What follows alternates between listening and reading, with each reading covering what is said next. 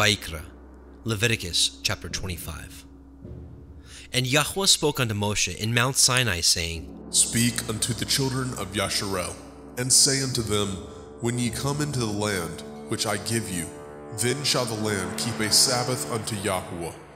6 years you shall sow your field, and 6 years you shall prune your vineyard, and gather in the fruit thereof. But in the 7th year shall be a Sabbath of rest unto the land, a Sabbath for Yahuwah. You shall neither sow your field, nor prune your vineyard. That which grows of its own accord of your harvest you shall not reap, neither gather the grapes of your vine undressed, for it is a year of rest unto the land. And the Sabbath of the land shall be food for you and for your servant, and for your maid, and for your hired servant, and for your stranger that sojourns with you, and for your cattle, and for the beasts that are in your land, shall all the increase thereof be meat. And you shall number 7 Shabbathot, Sabbaths of years unto you, 7 times 7 years, and the space of the 7 Shabbathot of years shall be unto you 49 years. Then shall you cause the shofar of the Jubilee to sound on the 10th day of the 7th month. In Yom Kippurim, the Day of Atonement, shall ye make the shofar sound throughout all your land. And ye shall hallow the 50th year, and proclaim liberty throughout all the land unto all the inhabitants thereof. It shall be a jubilee unto you, and ye shall return every man unto his possession, and ye shall return every man unto his family. A jubilee shall that 50th year be unto you. Ye shall not sow, neither reap that which grows of itself in it, nor gather the grapes in it of your vine undressed. For it is the jubilee, it shall be holy unto you. Ye shall eat the increase thereof out of the field. In the year of this jubilee, ye shall return every man unto his possession.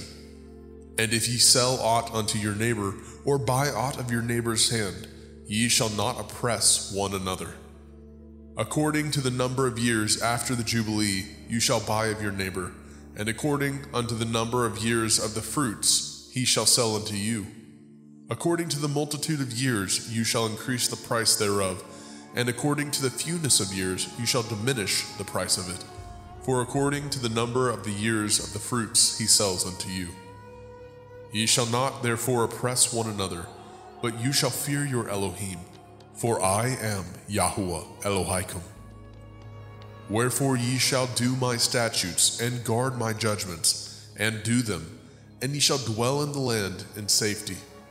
And the land shall yield her fruit, and ye shall eat your fill, and dwell therein in safety. And if ye say, What shall we eat the 7th year?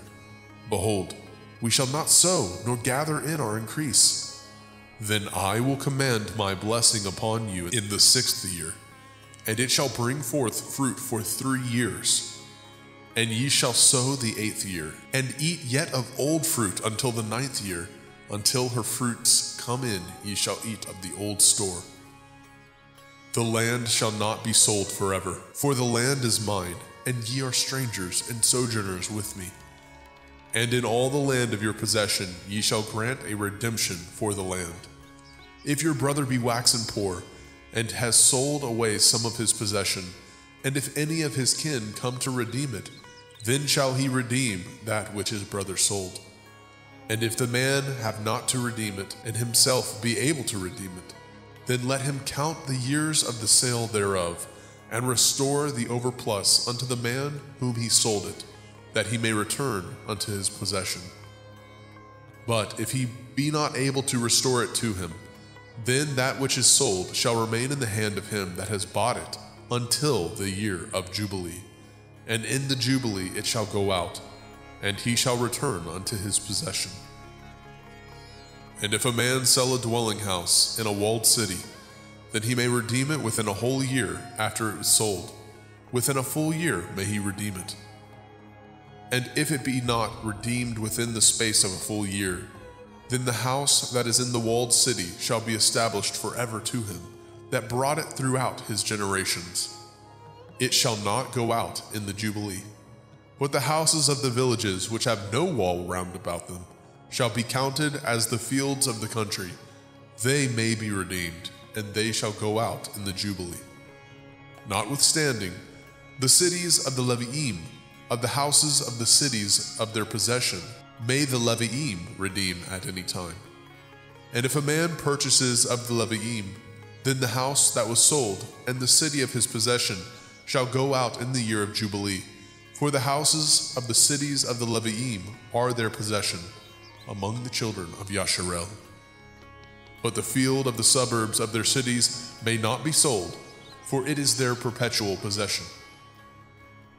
And if your brother be waxen poor and fallen in decay with you, then you shall relieve him, yea, though he be a stranger or a sojourner, that he may live with you.